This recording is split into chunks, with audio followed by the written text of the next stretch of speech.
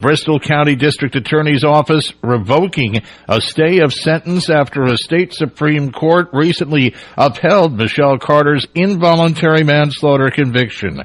Carter was sentenced to 15 months in jail in 2017 after prosecutors say she encouraged her boyfriend Conrad Roy to commit suicide through a series of text messages she sent him.